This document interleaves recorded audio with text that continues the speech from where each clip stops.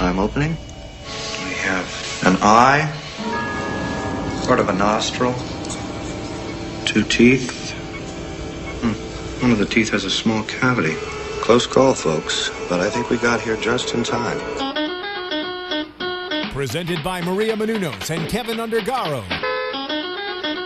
This is Anatomy of a Movie.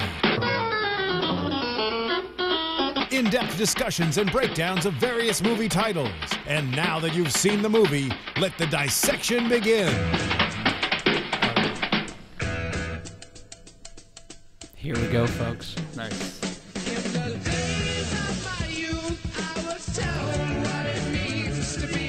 So are we going to talk about the trailer? I think we're just listening. This is American Hustle, as directed by David O. Russell. We're listening to what was the song in the teaser trailer. Correct. Which is what got me hooked to this movie. It was a great trailer. Almost a year ago? Yeah. With the way that they release trailers, yeah. I would say a year and a half, 5 years ago. And now the movie's finally, well, for us, out. Correct. In select cities, out nationwide December 20th. But here we are discussing it. I am your host, Phil Svitek. Joined alongside. Hello, everybody. I'm Sarah Stratton. Hello, everybody. It's Dimitri Panos. And I do want to give a disclaimer at the top because, I was very much looking forward to seeing this movie. Unfortunately for me, it didn't quite live up to the hype. That will not. Don't worry, this will not be an hour and a half tirade of me hating the movie. I will dissect it from a filmmaker perspective, as I know Sarah will. Yes, because I'm going to try and focus on, what I really thought was good about this movie. Maybe it was because it was so built up for me that I went away not shouting from the rooftops that I love it. There are some things that I do love and some things that missed a mark in my book. But it is a good movie. I will give it, it's a good movie. And Dimitri, you loved it. I thought you were going to open up by saying, when you said I have to preface this by saying some of these events actually happened. Oh. Well, but all of these events happening. Yes, they are. Yeah. And yes, I did love this movie. It was when I was, from the first 10 minutes, I was pulled in. By the end of this movie, I saw it again. I've never really done that. Even with the Star Trek movie, I've seen Star Trek movies twice within one day, but never back to back. Interesting. So in this movie, the opportunity just arose, and I went with it. So let's just say you said that this Sunday. is one of your top. This makes my top 3. Of this year or just ever? Of this year. Okay. Yeah, no, ever, but of this year, absolutely. Okay, I mean, and for me, I was really much looking forward to this. I mean, hearing the fact that it's a David O. Russell movie, I love Christian Bale. Bradley Cooper's been doing amazing work. Who doesn't love Jennifer Lawrence? Amy Adams. You can gush over. Yes. Jeremy Renner. Everything for me, it was just the perfect equation. And, I was looking forward to it because of The Fighter and because of Silver Linings Playbook last year. I thought this would be the perfect storm for a movie. Although going to the writing, I think initially it failed in the sense that, given the backstory of it. Sure. First off, as you mentioned, some events, did happen, right? So just by putting that right up the front allows you creative freedom within it, as long as some events happened, right? Or there's that notion. So this script initially was written years ago by Eric Warren. Right, Eric Warren Singer is his name, or Sanger, or that thing. Yeah, he's credited that as such in the movie. Yeah. And it took a long time to kind of really get it there and be picked up. And supposedly it was blacklisted, corrected? Yeah. Yes. And it was originally called American Bullshit. Was the original title. That would have been a good title. Yeah. That was the original title. That was his original thing. So yeah. And it was originally supposed to be directed by Ben Affleck, and in kind of seeing it almost in some ways it felt kind of like Argo. I mean, I think there's a thing with it where it's just too close to Argo, in terms of timing, timing. Timing, theme. I mean, Argo was 70s. This was pure 70s, and yeah, absolutely. The timing was I'm wondering how many years apart the events of Argo, which is way more true to life and story, Versus this, than Let's see here. and they mention Abscam. American Hustle historically takes place within Abscam, which has that as its backdrop and part of, Which is 1978 to Okay, right. 1980. and then Argo, I think Argo had to be around the same time because they were Star Wars. They were making a science fiction movie, so I'm guessing it was about 77. Yeah, so you're right. Yeah, See, I think so the it, timing's right. and so obviously, just right off the bat, let me theoretical question: how would you guys feel had Ben Affleck directed this movie? I think I can't answer that question because he didn't. Fair enough. I mean, Well, Like, I don't know if that's why I'm. do you think there would be a backlash if you just made two very similar movies? I think there would have been comparison, but I also think that Ben Affleck would have made American Bullshit more so than what we got from David O. Russell.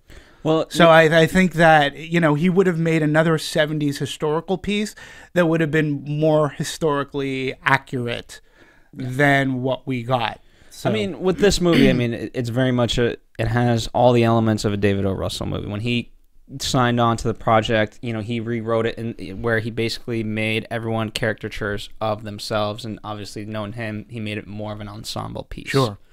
So that, in terms of the writing, that's what David O. Russell brought to it. But he did a page one rewrite. When the original script was given to Bale, and then David was getting his hands on it, Bill was like, "Whoa, what the F are you doing, man?" He did a page one rewrite, just from the get go, and he came up with 140, 170 page script. So whatever Eric had done, he'd completely rewritten. American Bullshit apparently was very procedural, which is why I think they were interested in getting Ben Affleck. After you see a movie like Argo and what he did, Argo to an extent is very procedural, and how it goes. And David O. Russell said, this isn't my kind of a movie. I want it to be more about characters, and I want it to be about characters, about reinvention, about I don't want to say rejuvenation, but about making one better, and actually transformation. And so he just rewrote completely, whatever is left of the original screenplay. It's very little. What did Christian Bale? You said that Christian Bale was totally. What was his reaction? What the fuck? He goes, in "What a are you good doing?" way or a bad way?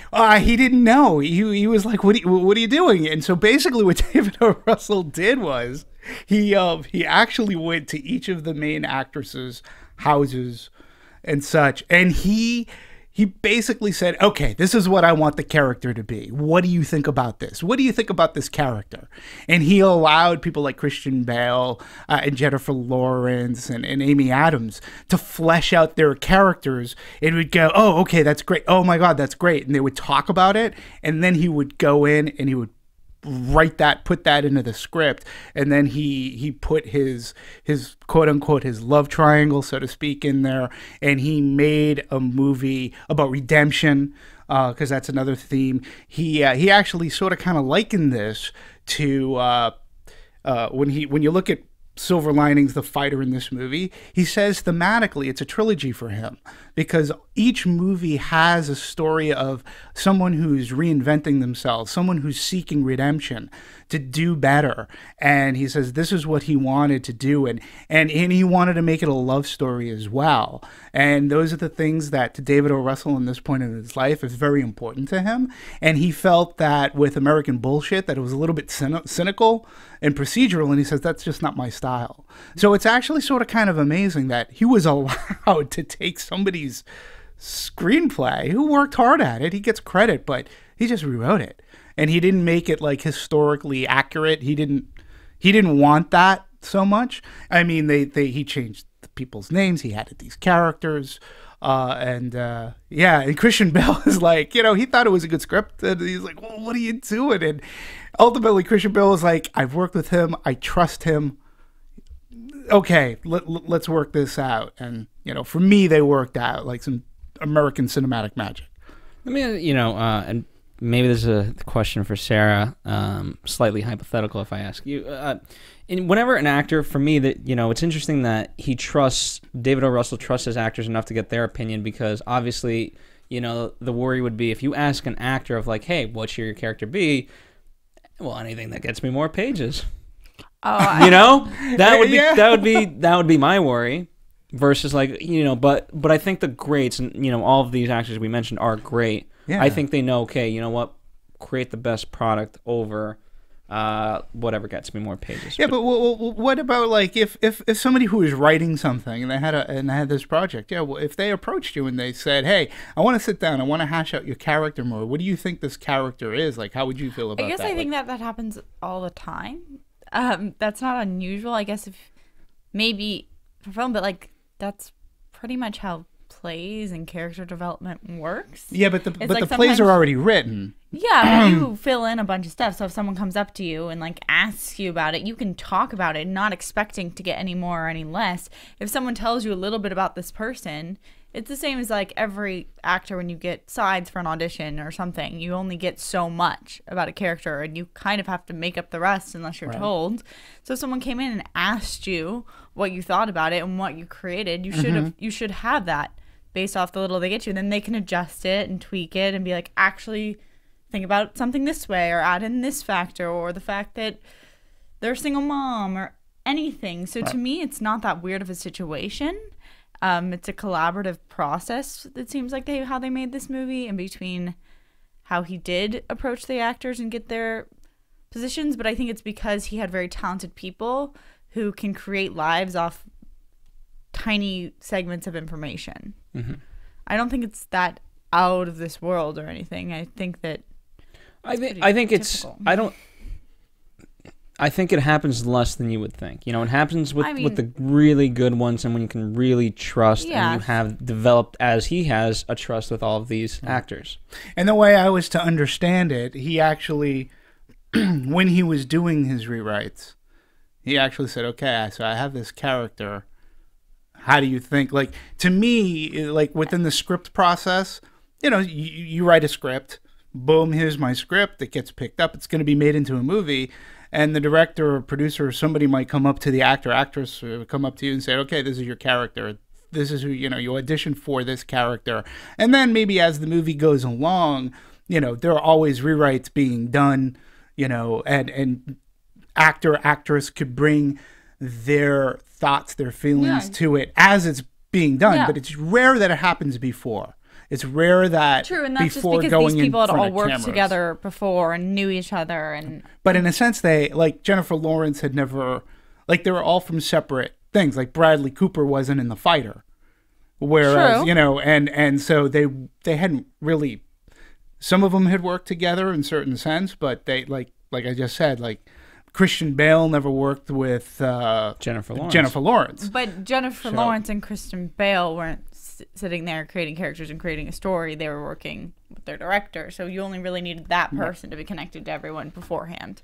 And I mean, I don't know. I think that did work in some ways, because I felt like there was a lot of expectations put on these people, especially after Bradley Cooper and Jennifer Lawrence were nominated last year and got awards. And everyone says, like, you need to like make sure you keep your next movie or your next drama is really you have to prove that you deserved it or whatnot. Right. And I don't think in any way the acting hurt any of their careers. I think they all did a really good job. They fleshed it out. For me, this is going to be one of my problems. That role was written for Jennifer Lawrence. He says that. He said he envisioned her from the beginning. And to me, I love her. I think she does a phenomenal job. I think that her scenes are great, but I honestly felt that as a person, she was too young for this role. It stuck out to me the whole time that she wasn't anywhere near the same age group as the rest of them. And to me, Amy Adams was great and looked beautiful, but it made Amy Adams look really old. And in certain instances, I felt like Amy Adams was playing almost like her mother instead of the mistress to this woman. And it was something that pulled me out almost Interesting. every time, because I was like, Well, it certainly defies a convention because And you she would think has like if you're a gonna 9-year-old kid. if you're gonna cheat on anybody, you would be with Amy Adams cheating on her with Jennifer Lawrence because she's Right. the young one. The young one. It See, just pulled me out of like a belief, and like I loved her for like the talent. And she really gave so much to the role, and it's not to say that. It's just that in the casting, I was like, I would have picked someone older, or like for me, this could have been a play, and she could have played it because you could kind of mess with age more on stage. But in film, where people are so used to accuracy and like I don't know things being real when it comes to like age or looks or type or whatever, to me, she stuck out every time. and I'll counter that with a couple of things. What I've always found great about Jennifer Lawrence as an actress, especially after watching The Silver Linings Playbook, is I'm always more astounded as to how young she actually is. I think as an actress, she's well beyond her years as an actress. I think in this movie, again, I was like, she was amazing. And I'm like, she is so, at this point in her career, to me, she is so above like a Katniss Everdeen. Like, she is a phenomenal actress that can get any role at this point in her career. And that she's just amazing to me every time I see her. The Live and Let Die scene, I thought it was just awesome. The scenes that she had with Amy Adams, I thought was great. It was a hard line for me. Like, she was either dumb or really, really smart and manipulative. And to me, that was a fine line. The other thing is, I think because of her age and looking the way she did, it further puts forth that she's not meant for him. Like, however, she obviously had a kid while she was young.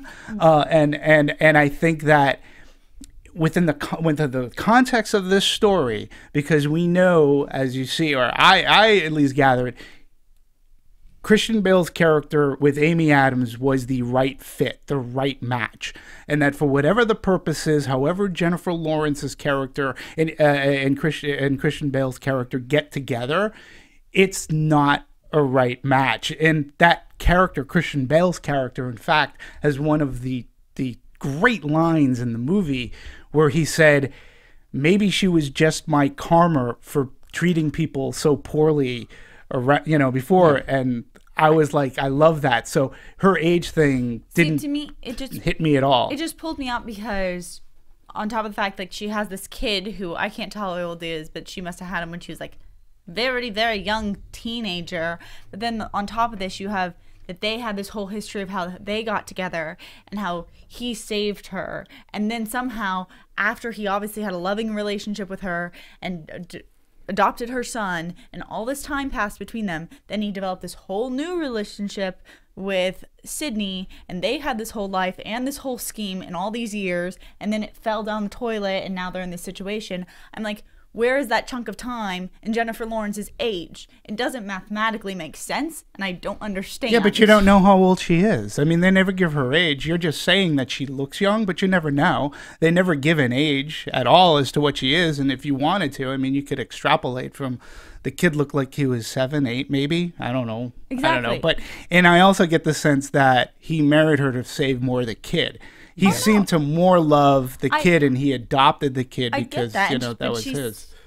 I do get that. Just to me, if he has such a history with her and such a history with Sydney, that takes time, and these relationships needed to go through their own cycles, and it didn't. So that's why I didn't believe it, because I was just like, how did she spend all these years? Where are they? She's too young.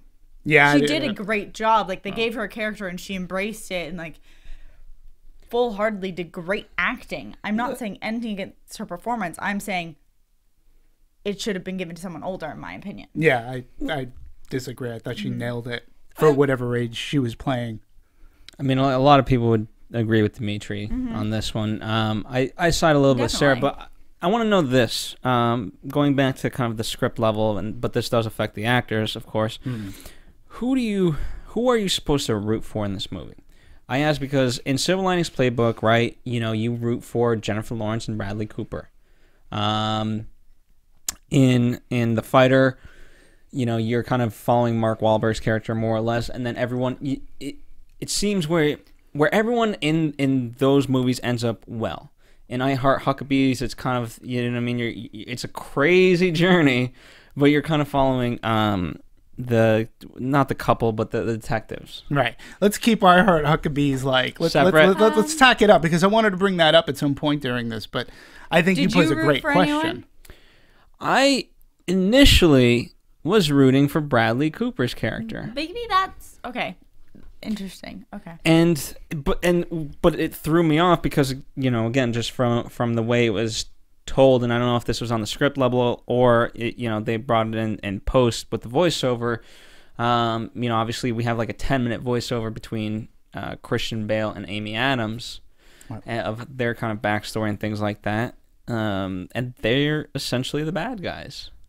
But even if you're supposed to root for them, there was nothing that Bradley Cooper's character did to me that was so offensive and wrong. Because morally he was right, apart from beating up his boss. But I think Okay. even more. This is great, and I think this is great discussion, because we should do a character breakdown and what you thought. But you first, because you have some thoughts, and then I'll get into who I think you're supposed to be following and quote unquote rooting for. But Okay, so this is both one of my problems with me and one of my biggest compliments. What I really loved is how that they really did change the typical expectation of who you are supposed to be rooting for and who you develop, like, I guess, feelings for in a way, because you have your, how do I phrase this? You have your bad guys, your crooks, who you end up trying to understand, and I feel like they're trying to get you almost on their side and rooting for them by the end. Then you have Bradley Cooper, who's playing like your cop, and typically you're supposed to love the cop and side with the cop because he's going for justice, and they make you dislike him. And then you have all the politicians who they make you understand why they're going out of their way. They don't make them bad guys. I feel like they switched around who the typical villains are and who the typical heroes are, and they kind of muddled everything up. And I thought that's a good feat to like go against the stereotype of average film is wonderful. But even, But like you said, the only thing I really stuck to was like, okay, so I just want Christian Bale and Amy Adams to end up together. yeah, Because you know, that's the only running through thing that I can find. Typically- So that's what I'm going to side with. typically, and I'll let you speak, Dimitri, right after this, but you can typically, again, you can root for the, quote, the good guys, or the bad guys can But they become the made good bad guys. But they made the bad guys the good guys, and they made the good guys the bad guys. But you can do that, but it needs to be very clear. I mean, I'm trying to think of a great example of how to do that. I think they did do that. yeah, What are your thoughts, Dimitri? Well, my thoughts are it's a very interesting year as far as movies go and who you're going to follow. As I was watching American Hustle, I couldn't not think about Inside Llewyn Davis, because right now we'll have two movies out there in which your lead character isn't necessarily the good guy. But I think as far as American Hustle goes, if you're going to break down archetypes, who your good guys, your bad guys are, yes, the police should be the good guy. These are the con men, your politicians or whatever. But I think what David O. Russell does is he fashions this in such a way where, number one, it opens up with Christian Bale. Mm-hmm. You get his history, and his whole history is about he'd rather be the taker than being taken. He'd rather be the guy. And with his father was taken and stuff, and he didn't want to do that. So he began conning or scamming at a young age and doing whatnot. And then we meet Amy Adams, who is escaping. Again, you're looking at two people who are trying to escape a life that they had, and they created a whole new life to do this. And, Amy Adams being one of them. So meeting at the beginning and how they met, they were actually, again, with every scene that I see with Christian Bale and Amy Adams, I see a real budding, true relationship and love going. And I think you're supposed to follow these characters because they're the ones who sort of kind of have the arc. By the end of the movie, they actually, look, they say, we gotta get out of this. We have to change. And at the end, they actually, they leave that behind, and they become parents. They become the responsible adults. They change for the better life. And I think with Christian Bale's character, I think it's seen throughout the entire movie that he cons people. Like, he says, the people who are coming to me are the people who are not going to go to the banks because of legitimacy. Like, I'm conning people who are already, like, not good people. And you could also tell with his relationship with Polito, with Hurt Locker guy, Jeremy Renner's character. Him in the Avengers. So that's my. I'm sorry. What are you talking about? Avengers. When you have Carmine Polito by Jeremy, he is a politician that has a good heart, but he's making decisions that he feels are for the betterment of the people. And the audience doesn't think he's doing anything wrong. Not necessarily, but he is. And Christian Bale has the heart. And when he says, "You're the best friend I've ever had," he's not lying. You could see in certain scenes, in one scene in particular, where Polito is with his cronies and he's going, "This guy Irving is going to save Jersey. He's going to do it. He's going to get the Sheik out here." And Christian Bale's like having a hard time looking him in the eye. So are you rooting for Christian Bale the whole time? Absolutely. Okay. You are, because you're rooting for their relationship. Are you rooting for him, or are you rooting for their relationship? You're for both. I mean, you're rooting for both these people to come on, because to me, Bradley Cooper's character as Richie Damaso, he was a douche. The only thing he was looking for was limelight, power, but yet he was an 8-year-old. Like, he did it so childishly, and like, he never gave respect to his boss, and he was just a douche about it all. And so to me, he was never. When he gets his comeuppance, he gets exactly what he deserves. And I think that's why also you like it so much, because from the very beginning you knew who you were kind of siding with, versus like Phil. He was rooting for the guy who everyone ends up disliking. Therefore, you're going to be unhappy in a way. But what I want to say is, like, it's true. I was rooting for their relationship from the very beginning, and I wasn't seeing this as a con movie. I was seeing it as, okay, we've got people who are supposed to be together, who have been pulled apart, who are going to get back together. But then I also was like, halfway through, I knew the ending, so it allowed certain things to lag in certain points, because what was carrying me through was a love story in a mob movie. Okay. Does that make sense? Sure. Because, I mean, in a sense it is, but to me, again, you're forgetting about the themes of redemption. Both of these people, they needed to reinvent themselves, and they needed a redemption. They needed to redeem themselves. They knew that what they were doing was not good. They got caught at it. And see, I liked them already. I liked them. I didn't need as much redemption, and I also knew it was coming so much that I was kind of. Yeah, and I didn't know that it was coming, because when they're putting this thing together, like, there are a couple of scenes, and there's that. They're together, they're apart, and then they slowly start to get back together again, where Christian Bale's character sort of has the epiphany, and he says, "I should have listened to you. We should have ran, and we should have taken." She goes, "No." She goes, "Yeah, I said that. I said that to do this." She goes, "We have to put this over on everyone. We have to put this over on everyone." And he's like, "Yes, we have to do the best that we've ever done, because it's the only way we're going to get out of this, get it behind us, and start a life." And the way that everything was manipulated to the end, where Jennifer Lawrence says, "I want a divorce," instead of when Christian Bale said he wanted the divorce, and how they had everything set in time so that when everything came down at the end, and again, Christian Bale's Irving goes to see Polito to tell him, "Look, I got to be straight up with you." And two people say, "Look, I have to be real with you." Amy Adams says it to Bradley Cooper, and she loses the accent, and she goes, "I got to be real with you." Christian Bale goes to Polito and says, "I have to be real with you."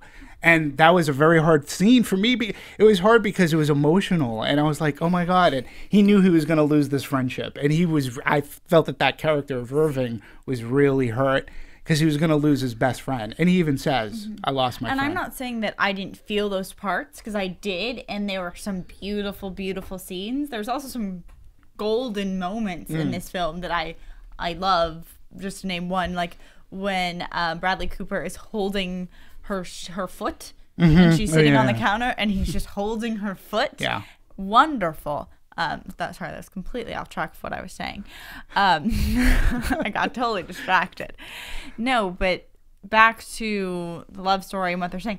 I already recognized that they both had the potential to really care about someone because they cared about each other. Mm-hmm. So when he goes to Polito and is like, I want to be your, like, you were my friend, I want to be honest with you. And she goes to Bradley Cooper and is like, I want to drop this. I kind of already knew they had the potential to have emotions and have relationships and to be real because we'd already seen it. So I wasn't surprised. I wasn't like, oh, to me that wasn't that big of an arc because they weren't they were selfish people in the beginning, but they still had feelings for each other and let each other in, and I don't know. No, I mean, but what happens is that together they grow. I mean, they grow, they realize, or Christian or Irving realizes, listen, I can't go on. Like, she's the one for me. And as far as, as far as Amy Adams goes, what's great about her and the dialogue, I think, in the movie is that from the get-go, she says, listen, if we're going to do this, I'm going to get very close to this guy. Very close to this guy. You have to be all right with it. Because I didn't for 1 minute ever think... I think she might have been taken a little bit by his wily ways, but I don't think she fell for him at all. She was playing him, and she knew, and she couldn't get too close. And, it's just Christian. She was just so good at it that even Christian Bale was that was the jealous. thing. Here's my question, though. Sorry. Go ahead. Early on in the movie, she says, we haven't slept together, and then we kind of come back to that point, and you're like, okay, there's always that wonder, are they going to sleep together now? And they still at no point do it. No. And that's why when she reveals this, I have an accent thing, he just gets so frustrated over that aspect of it. Like, why can't I bed you? Yeah.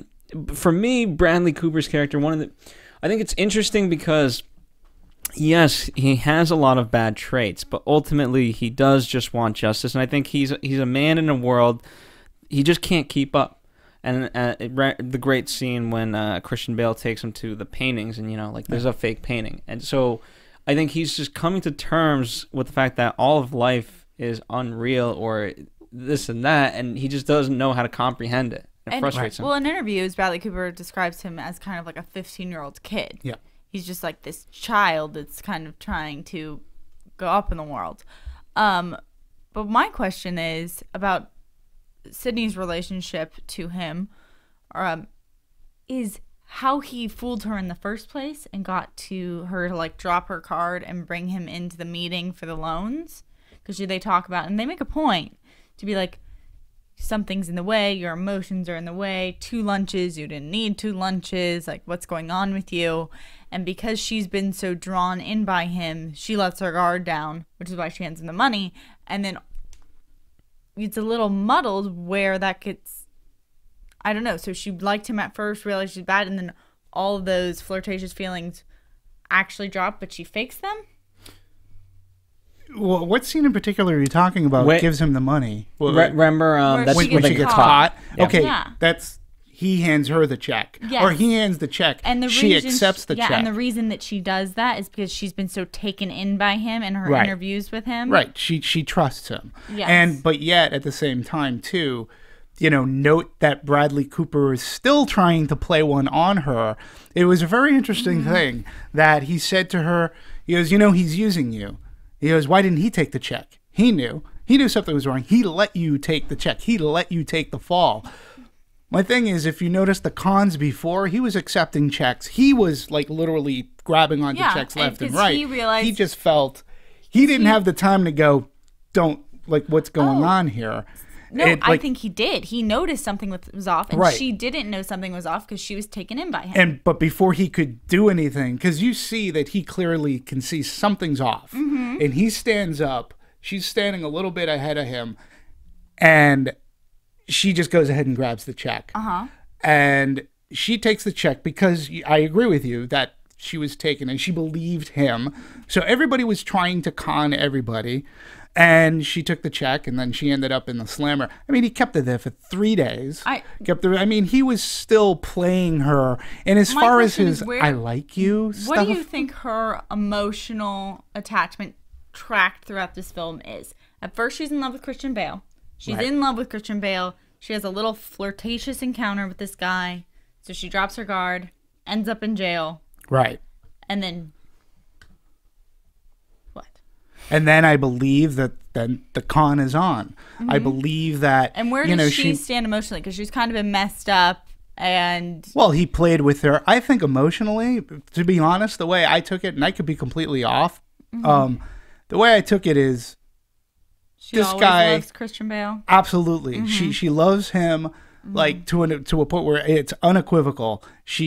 But she knows that he's married. She's got to get rid of that. But again, this cop guy is a guy that scammed her. Yeah, and she wants. Again, the way I viewed it, she'll do anything to try to get back. She does not look. She knows this guy's a dunce. Okay, so it was just the only emotional connection she ever had to him was before she found out he was a cop, when it was just a flirtation. He was a means of that she could use him, and she even said, "Yeah, I'm gonna make him so fall in love, and we're gonna keep him because in case we need him for another play." No, and Christian Bale's like, "We won't need another play." She goes, "We're gonna need another play."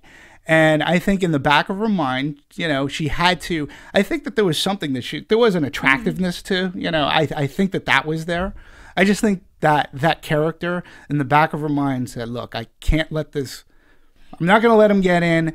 I got to do whatever I can. I'll pretend." I mean, the scene in the bathroom, to me, said it all. I mean, that was a primal scream. Oh, you liked the primal scream?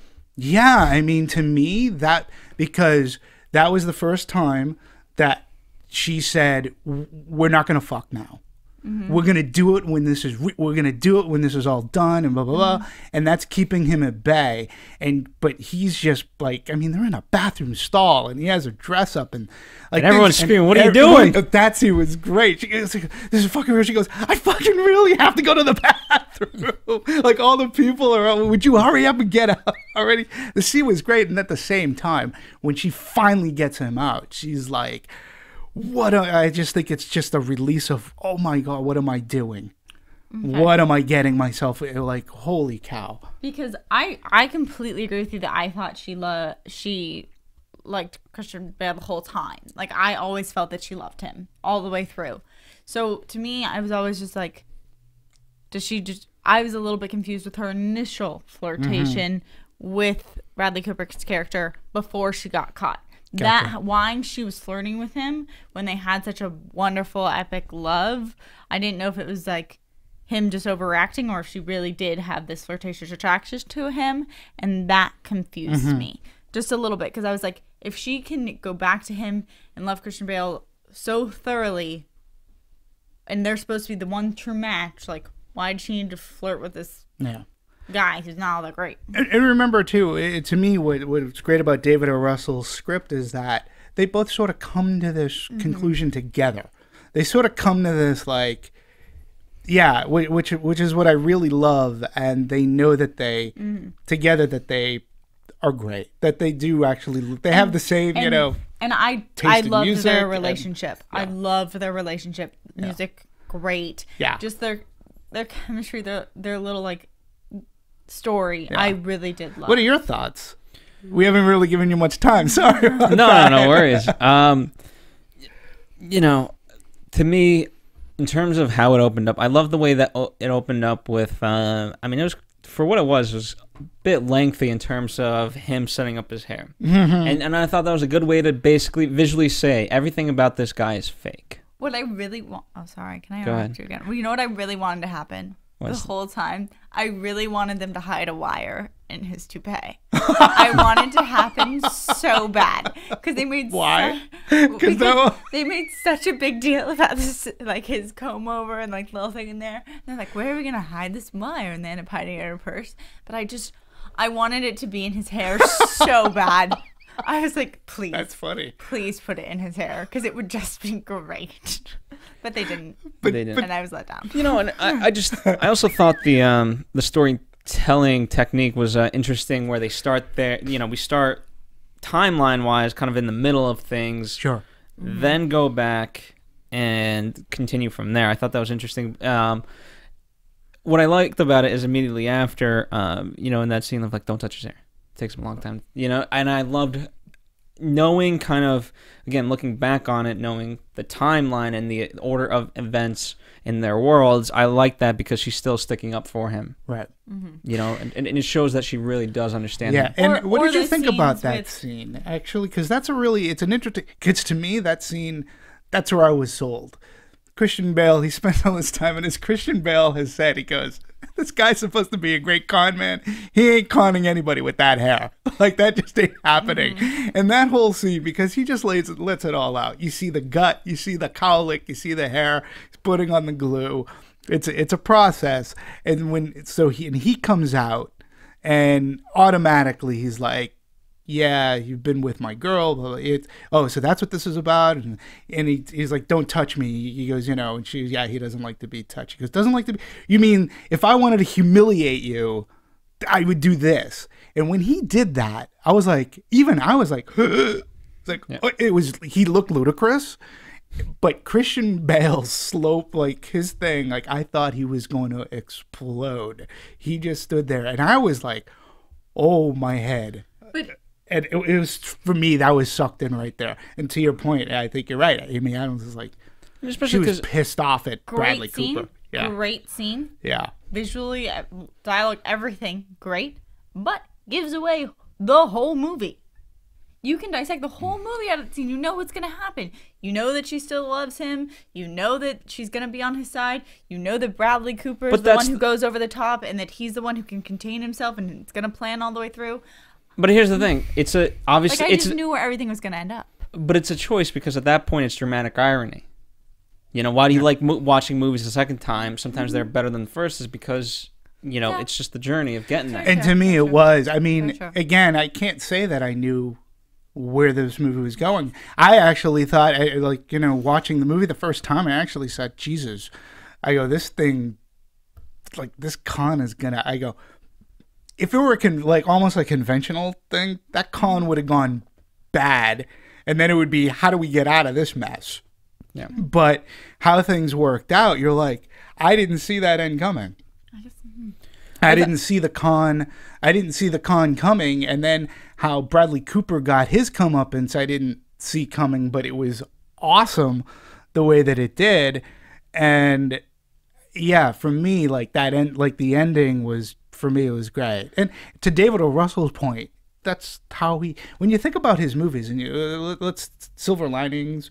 Great ending, movie. right? But Great it didn't movie. have a very satisfying ending. I mean, because wasn't there at least one time where you thought maybe they weren't going to get together throughout? Like maybe it was going to take that route and be the sad love story instead of the happy love story, but it was the happy love story. They ended up together. Same thing with The Fighter, with Amy Adams. Like, you don't exactly know. Maybe now if David O. Russell makes another movie, maybe I'll go into it with, you know, gonna be a the sad rose love covered. story. Maybe he'll try to do something different. But you know, The Fighter again, when, you know, with Mark Wahlberg reuniting with his family and the relationship he has with Amy Adams, you know, it just really works. And again, you have two in The Fighter. You had two redemptions. You had Christian Bale's the drug addict brother. You had Mark Wahlberg coming into the ring and you know, doing what he had to do. And I would I even love say this Amy thing. Adams, because And Amy what I Adams, too. loved about Sure. that movie, you know, he says to her, like, "What have I fought Sugar Ray? What have you ever done besides bartended?" Mm-hmm. And I thought, you know what I mean? But that's a whole different movie. You're right. Yeah, maybe we should do the trilogy. I mean, those are two great movies worthy of talking Just the about. Coronado I know. trilogy. Yeah, well, you know, but that's what I was thinking of. It was, in a sense, I thought the same thing when I was doing my notes. So this is like a different Coronado trilogy. I mean, there are common themes, and David O. Russell says, yeah, that they can be considered a trilogy only because of their themes. And Yeah. when I watch it, yeah, absolutely. What I think, you know, going back to the beginning, what I loved about it is that, it set it up, and again, knowing what we know now, just Bradley, he is like a 15-year-old kid because he moves the suitcase, and it's like, dude, and part of the whole thing is, had you just let Christian Bale's character take control, not messed him up, because that obviously threw him off his element. He was now angry at you, and he wasn't as willing to fix things. Things might have gone better right off the start. Right. But you moved the suitcase. Yeah, and, it all went. It all went south. Yeah. To an All extent. went south before that. So it's just because I think in that moment that sealed Bradley Cooper's fate. Yeah, well, the other interesting thing is you got to know that character because that took place at the beginning of the movie, and then when again, starting from the midway point, so to speak, but as you got to see Bradley Cooper's character, well, of course he was going to push the case. Like you understand why more, but again, even the way, aside from the fact that he beat the shit out of his boss. Okay. I mean, he never let his boss finish the ice fishing story. And it was funny to me because I don't know why, but I sort of kind of cared. First off, Louis C.K. has been in 2 movies this year, Blue Jasmine, and in this movie, and both times I was like, is this Louis C.K.? I mean, I thought he did really good in this movie. Really well. Right? I mean, he was well. really good. And when he started telling the ice fishing story, I remember because the first time he said it, he says it was like mid-October, the ice was thin, and blah blah. He goes, "Oh, so you're trying to say to me, you don't want me to fall through thin ice?" He goes, "No, that's not it." All right, and he just leaves. When he picks up the ice story fishing again, he goes, "Oh, you got to finish that story." And Louis C.K.'s like, "Where did I leave off?" I said, "Mid-October, thin ice." He goes, "Oh, it was a blizzard. It was a," and I was like, "What?" And then you just got that Bradley Cooper was not paying attention whatsoever, and he was just such a douche like throughout the movie. And he's like, "Oh, so you want to do it?" He goes, "No, that's not the point." He goes, "All right, whatever," and he kept on walking out on him. You're right. You're correct in the sense that it is very ironic because later, as they're being after he beats him up and they're being reprimanded together, he goes, well, "You were a great mentor to me." Still want to know, and I believe he says, "I still want to know the ending to the ice fishing story." Ice fishing story. Yeah, it's like in order to have a mentor, you have to accept their mentorship. right. So I thought, yes, you're correct in that irony. It was just Your great. mentor also needs to not hate you. Or beat I don't you think. up. Here's the thing, I don't think. Beat you up with the phone, or pull a gun out on you. Well, that was the mentoree. Yeah. But I think Louis C.K.'s character didn't hate him. He was frustrated with him and thought he was going about it the wrong way. But until he got beat up, I don't think he was, So much more enamored. Yeah, I agree. I think he sort of kind of could see potential. But at the same time, I mean, he was just going off the page. He was doing whatever he felt that he needed to get done. And he wanted to be, because there was even a part where he's talking to him and he goes, "I'm in charge of this operation." He said, "Yeah, I need this for this operation. And it's my, I need this for my operation." He's like, "This isn't your operation." Like there was a But part. he became Bradley Cooper's. What I liked about that is that he became kind of everyone's, pet and a way to get stuff. It was like, okay, well, we need $10 million, and so at that point, no matter what, it was never his operation because they were like, "Dude, we need the suite and we need $10 million. Dude, I need $10 million." Like, no, you're not calling any shots. Yeah. Go ahead, What I Sarah. liked about the ice fishing aspect was that every time he guessed the ending, it was kind of where you expected it to go. And Right. It was very accurate.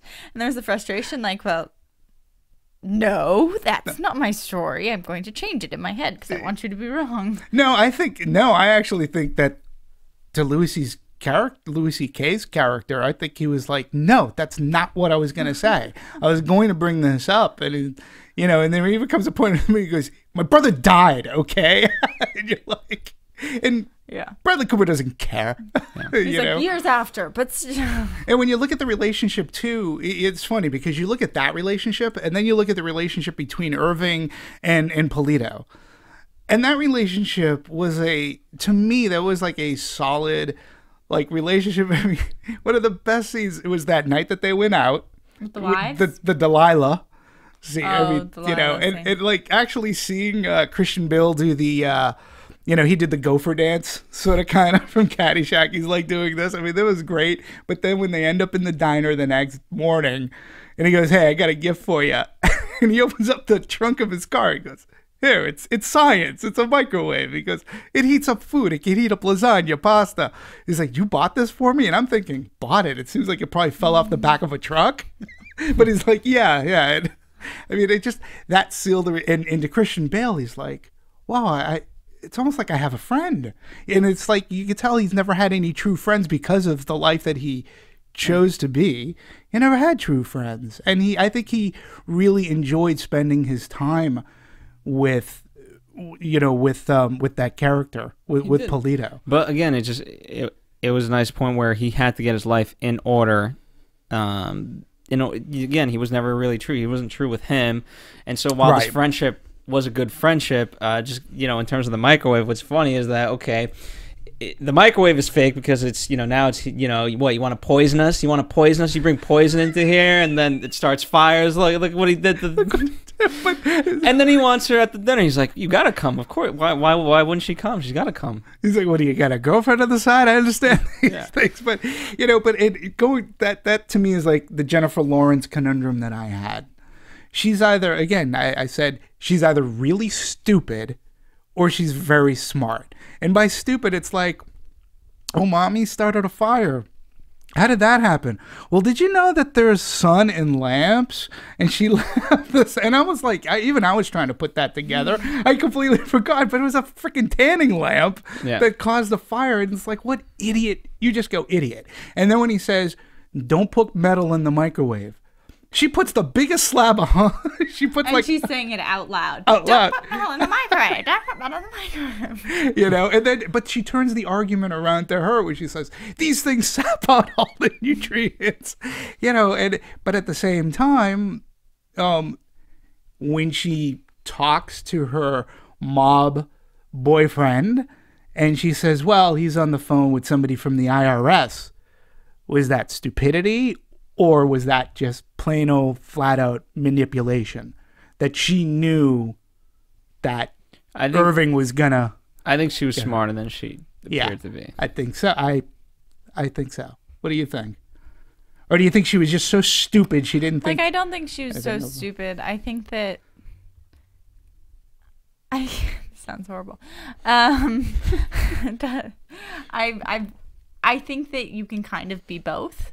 Mm-hmm. There are those people I met who literally like really smart and like while they're telling you about like neuroscience and all these crazy things, they're like simultaneously with the other hand like about to stick their fingers in a socket, and you're like right. This doesn't work, but somehow you're the same person. Yeah. So I think she was definitely both. But at the same time, her confrontation with Amy Adams' character, like, was anything but stupid. Like, it was a calculated, her actions are very calculated. And even Amy Adams, like, they talk about the kiss.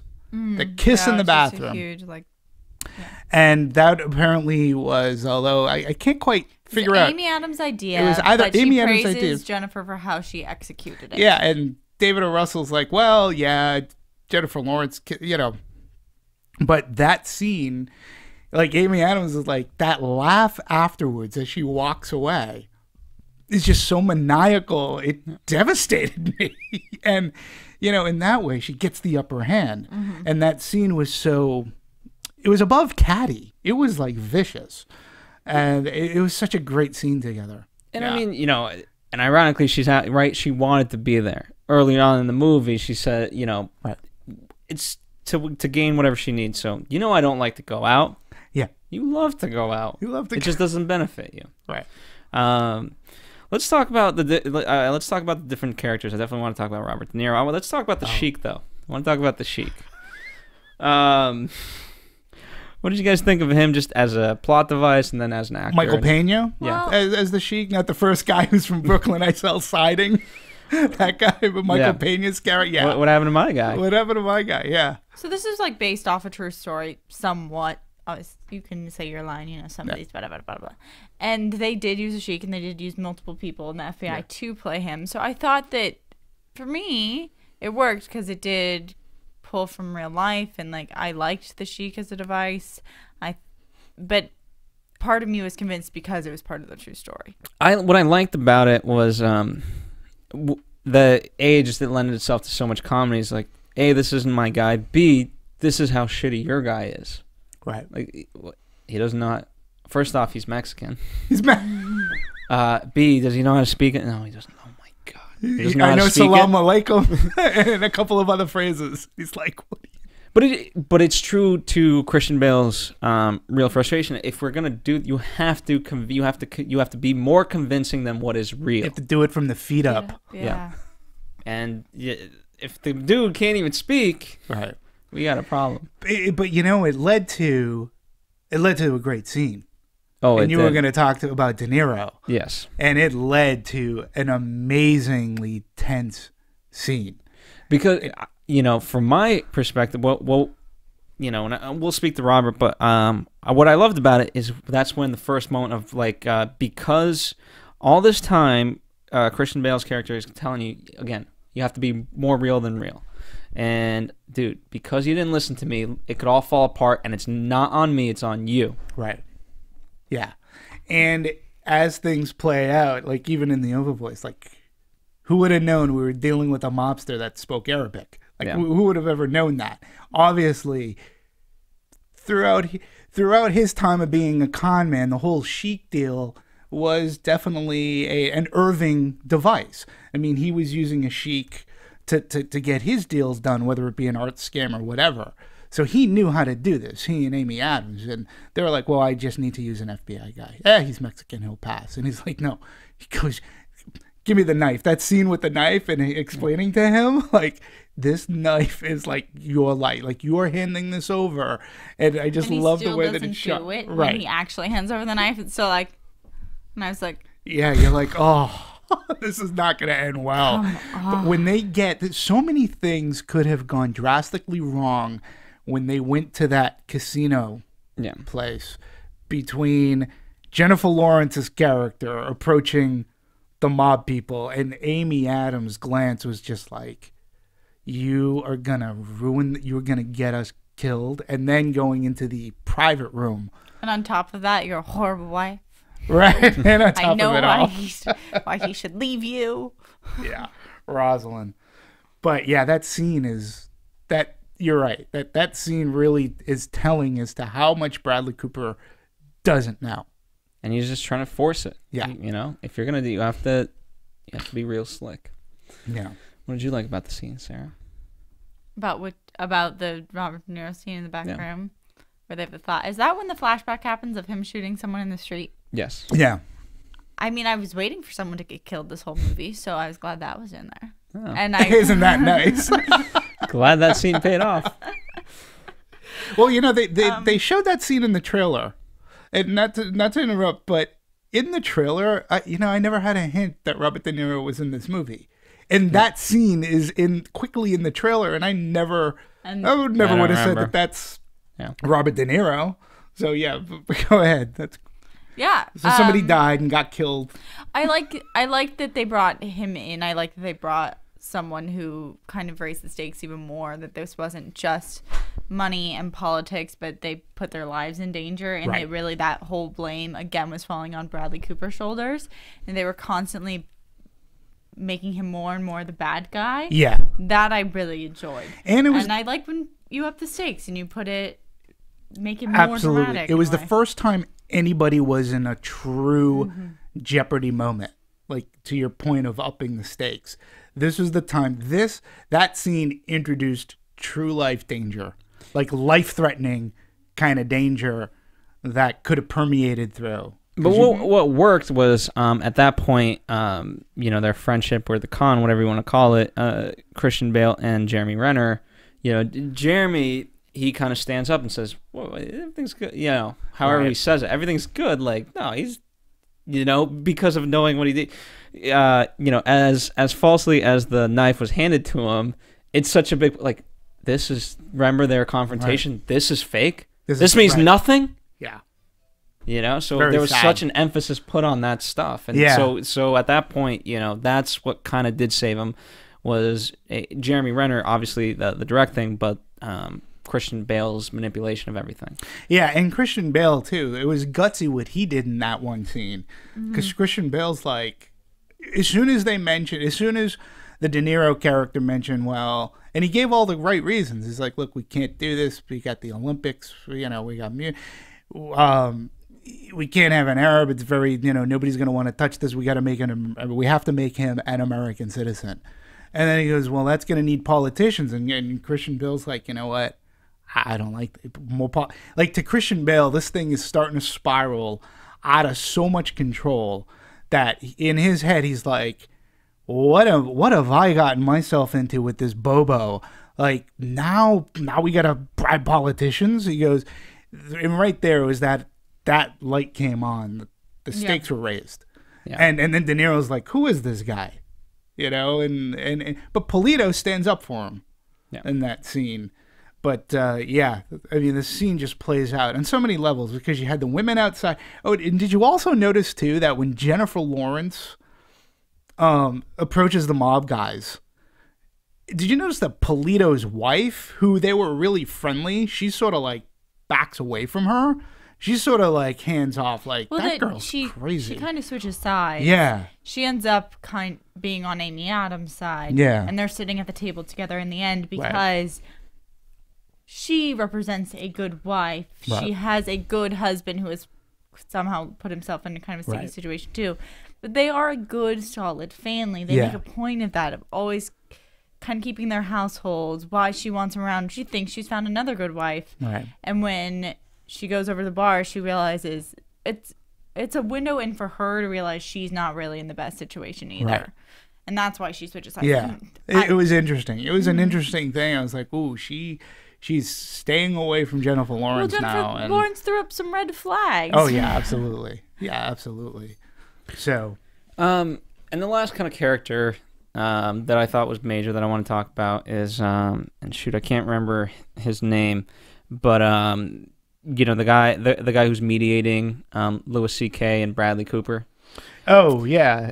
The other official who's kind of trying to make a name for himself. Yeah, which, by the way, you spoke about how Bradley Cooper's trying to make a name for himself. I thought it was interesting because in the narration, that's who Christian Bale said is trying to. So I thought my mind went to that, and that's why initially I didn't think Bradley Cooper was trying to make a name for himself. He was just trying to do the right thing.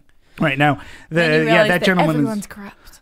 Is Alessandro Nivola is the actor's name, and he played Anthony Amato. Anthony Amato, who in the story was, in a sense, he was a successful Bradley Cooper. Because it said that he wanted the limelight, and that's why he originally, I want to go with this guy. This guy can get these things done, and he can make this big. And and they even said that he was a politician, or he was a he was a high point politician, but he liked the limelight and he wanted to put things down. I thought he was Louis C.K.'s boss. It wasn't. No, he not. I'm so confused. He was in charge of. I forget what his title was. I always thought he was kind of like the intersection between like politics and FBI. Something like that, in the sense that you have to report to him. You know how the FBI and things like that, they have to report to an outside facility. I don't know how to word it. Yeah, but he wasn't their boss. He wasn't affiliated with the FBI. I just think you eventually have to go to. It's like you have to go, if a cop has to get a warrant, you go to a judge. Right. That type of, it's on that level. And something interesting about him, he was born in Boston, Massachusetts. Yay. Great con artists come from Boston. Yeah, that's right. So what about that character? I just liked, I thought, him wanting to make a name for himself and things like that. It was interesting, the part that he did play by the end. Initially there wasn't much given to him. And then by the end, he was a very pinnacle person because, as soon as, for all intents and purposes, Louis C.K. and Bradley Cooper got suspended, and it's like, okay, all decisions go through me. We're doing this. Right. Mm-hmm. And, they did it. I think we should talk about the style of this film. Wait, but did we want to talk about De Niro at all? Because I knew you wanted to. Well, I think we did Okay. in that sense. I mean, obviously, this was no Silver Linings Playbook for No. him, but it was nice to see him based on, and I thought, again, not a great role, but finally, we're still seeing great acting from him. Intimidating as hell. Yeah. Still. Like, he could stare you down, and you knew, like, when he said, our organization knows how to run things, and, when he said our organization, I mean, it was just, you could tell. And when he speaks Arabic to the sheik, you're like, oh, my head, what is going to happen? And then it was a great save by Michael Pena. But that scene was going on, and as you're reading the subtitles, it's like, well, do you understand what I'm saying? And if it wasn't for that drunk guy who crashed into the table, and again, you're just like, whoa, but that gave Michael Pena's character as the sheik to get up and throw whatever else Arabic he knew and said, yeah, the deal's good and whatever. And then De Niro's character's like, okay, never to be seen from again. Yeah. But again, he just set the peril for the rest of the movie. The peril was there. Yes. So let's switch gears. We've been talking obviously about writing, acting, story, and all that fun stuff. Let's switch gears into more of the technical. I don't think it's very much more style. Well, it's style and technique. So let's talk about costuming. Do you want me to bring up that there was a bunch of cleavage? Sure, you just did. So talk about that. There was a lot of cleavage. Did you notice? I mean, as a female, do you notice this a lot? I mean, I think I was forced to notice it in this movie. It was pretty in your face. Didn't bother me, but I was like, "There's a lot of cleavage." I don't think the guys are unhappy. There were some great about that. dresses, some great clothes. So But instead of one statement piece in the movie, there was like 50 statement pieces. And what's wrong with that? I didn't say there was anything wrong with It that. made the movie big. Yeah. There was a lot of style to it. I There liked was the some music. ruffles, I too. liked. I liked the sequence. There you go. You know what? I thought from a costuming perspective, which worked into the story, is that Amy Adams' character dresses Christian Bale's character. Yeah. And then eventually Bradley. I thought that was interesting. But yes, let's go into it. Let's talk about so let's start with the dresses then. 50 exactly dresses. And Just there was 50? a lot of outfits in this movie. Got 3 actresses, all with cleavage.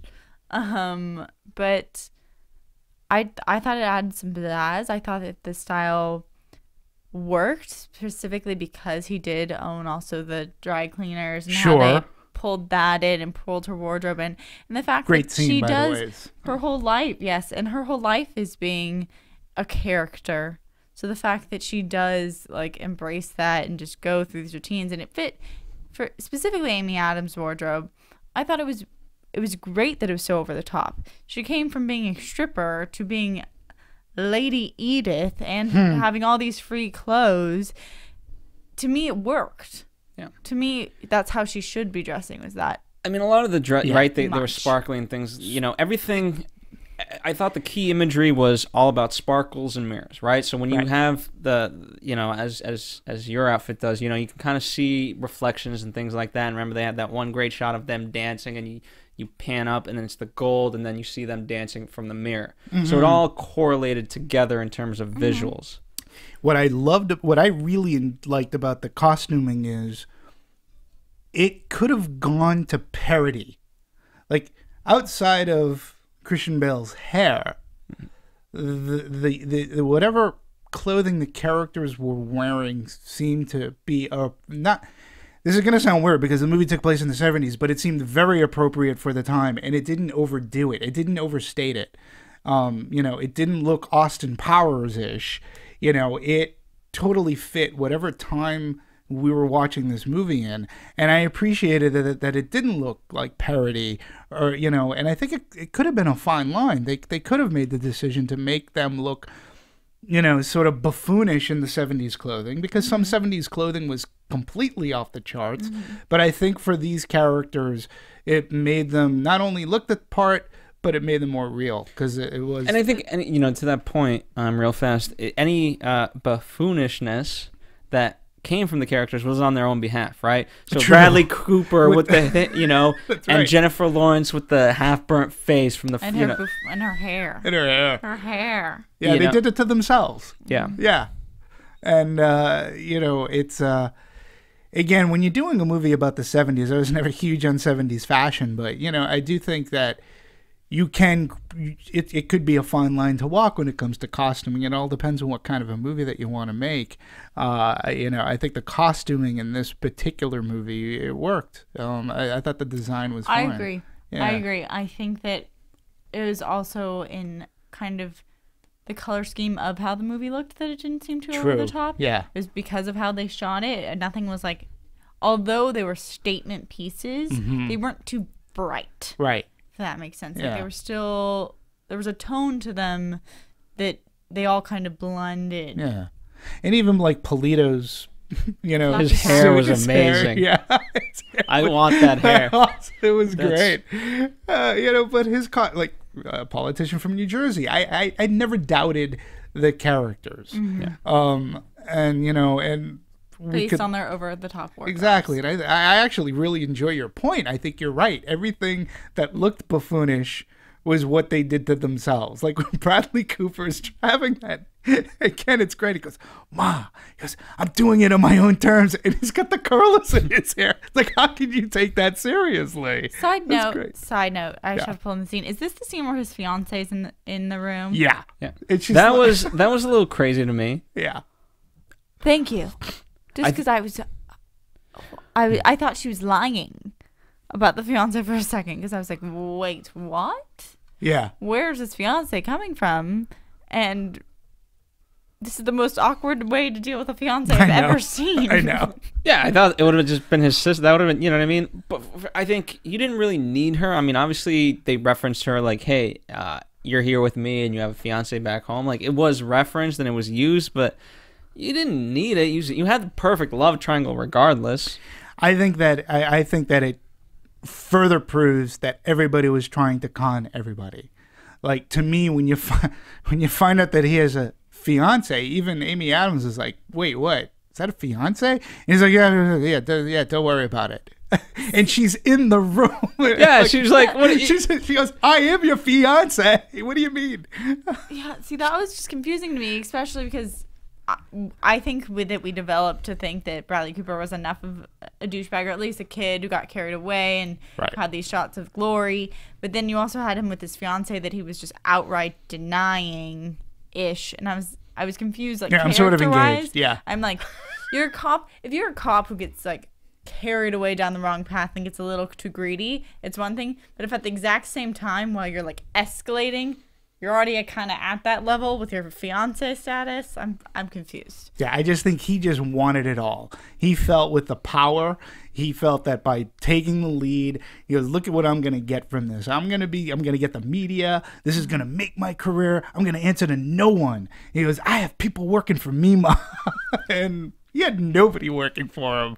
Yeah. You know, it's a testament to the acting. He is wonderful at playing the frazzled asshole. Isn't he? He's really good. at He it. really He's is. really embellished that one. I'll But give him that. I think, you know, it's funny. Again, we opened up, who do you root for in this movie? And if you look at Bradley Cooper's character in Silver Linings Playbook, at the beginning of the movie, he was that character. He was annoying. I hated him. He was a frazzled He was a asshole? frazzled asshole. Totally. Yeah. But Yeah. in Silver Linings, though, again, he has his redemption. He changes, and you end up liking him a lot, and it's part of that relationship. But when you look at American Hustle, too, you know, when you're looking at Christian Bale, and they're con people. They're conning people. It's not a great. It's not a straight up good job to have. They recognize that, and by the end, it's behind them. And I actually love the scene with Amy Adams and his son at the end when they were at the school. And you know, I think that to me, David O. Russell's vision for that, I love that. And you know, even Jennifer Lawrence gets who she wants. Yeah. So, you know, in terms of it, well, let's talk about the cinematography because I think it ties so well. You know, what I love seeing, there's a lot of great behind the scenes for many movies. where you have the cinematographers work with the costumers, right? Because it's one thing to just pick out costumes that look well, but then in working with the lighting team of, okay, how is it going to shine? You know, it may look like this in this light, but how is it going to look under the light of this in conjunction with what we're trying to do on camera and things like that? And again, to that point, I think they nailed it. Yeah.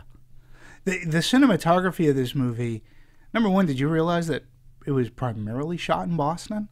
I did. That they only shot like 2 scenes in New York because they didn't need to. You know what I mean? No, but I thought that was they didn't. I found out about Boston like later because they did a great job of hiding anything that might have been iconic to Boston. Like they hit everything that could have been iconic to most places. Right. But when they were in New York City, like there was that scene with Christian Bale and Amy Adams as they're crossing the street, and it looked like it could have been, I don't know, like on Broadway or Times Square or something. But no, I thought the cinematography matched like perfectly. It got the look down, just great, and it didn't overdo it. It didn't overstate. Much like the costuming, it played it so a way that you felt it looked fantastic. It looked fantastic. Much like Argo, I'll say. Going back to our Argo comparison, because Argo captured the 70s really well too, and it didn't overstate it. And I felt that the same here. It just the guy's name was Linus Sandgren, and I hadn't heard about this guy before. He's from Sweden. This is basically what I got up, and he worked on Promised Land. Unlike Argo, though, Argo was a lot of kind of more close-ups and things like that. This, again, even though we didn't see iconic things from New York and New Jersey and things like that, we stayed primarily in wide. You know, we got this because, again, David O. Russell's things are very ensemble-like. Yeah. And so you want to kind of see, you know, everyone's so brilliant in it. Why wouldn't you show them both in the frame? Right. So I felt that they played to that well. Yeah. Yeah, and it was really complemented very well by the editing, I thought. Jay Cassidy, I thought he worked with Alec Baumgarten and Crispin Struthers, but I thought that Jay Cassidy and team did a great job. Interesting story about the Live and Let Die. Oh, I think I might know this story, so you go. It was basically shot in one take, but they had to have a backup because they didn't know if they can get the licensing to the song, and they figured it would cost $1 bazillion. So they shot the scene, and they also shot a backup scene. And by stroke of luck, Colleen Camp, who played Brenda the Wire Girl, she was good friends with Barbara Broccoli, who's part of the Broccoli family that owns James Bond. They reached out. She said, "Oh, okay. Well, you know, we'll have to go to Sir Paul McCartney." And Sir Paul McCartney's like, "Nobody's ever asked to license this song before. Live and Let Die has only been licensed to one movie, and that's the title, Live and Let Die. Never before had we seen that," which I didn't know, and fascinating. And Sir Paul McCartney was gracious. So he said, "Sure, by all means." So, but they had their backup, which was Evil Ways. So they filmed the scene twice in case they couldn't get the song they wanted. But I thought it was great that they did that all in one take. Yeah. And he goes, "You've never seen Live and Let Die by somebody cleaning with gloves." And I will actually have a different story on this scene to you. That this came to him in a vision about her character before they even really started writing the script. And she got so into it that she threw out her neck while filming this. Wow. So she actually full on threw out her neck. I thought it was fun. I love the scene. I don't want them to take it out, but part of me was like, it almost seemed like one of those moments that you put in the middle of the credits. Like, you know, when you're just like, oh, I'm so glad that they added this because I wanted to see it. But almost like that's where it's that type of scene. Does that make sense? It's a credit scene. A credit scene? Kind of. For what reason? I don't know. I just feel that way. You have to back up your opinions, Sarah. No? Okay. Okay, fair enough. What did you think of that scene? It's so fun. So fun. What did I think of it? I liked it. I mean, is it a credit scene or not? No, it's not a credit scene. I thought it worked in the movie, and especially to Live and Let Die. Yeah. Like, she was ready. That's it. Yeah. You know. I thought the music. I don't know if this is where we're going to go to We can talk next, about the but music. Did you have anything else about the editing, or did you like the editing? I Like, thought, did you- I thought all these, right, so we went from costuming to cinematography, now to editing, now to music. Again, all these things work in tandem with each other, supporting what's there. You know, none of it takes away or, you know, not that it doesn't elevate, it's just the perfect marriage of everything. Right.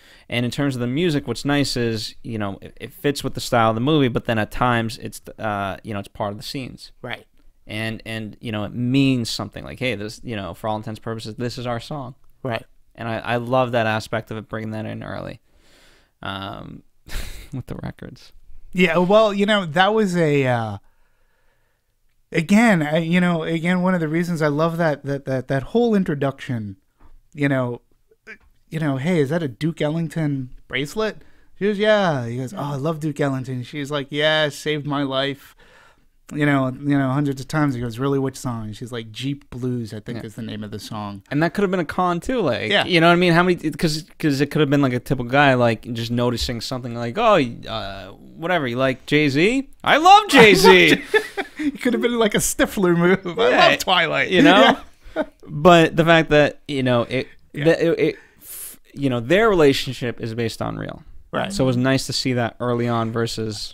Great. And it also gives credence to, I mean, Amy Adams, very attractive woman. And, you know, when he takes her, he goes, do you want to hear it? She's like, now? It's like, yeah, come on. And, you know, you see he puts the record on, puts the needle down. They're playing Jeep Blues. It's Duke Ellington at Newport. And then her oval voice kicks in and says, you know, he's not a guy I should be falling in love. She goes, you know, right.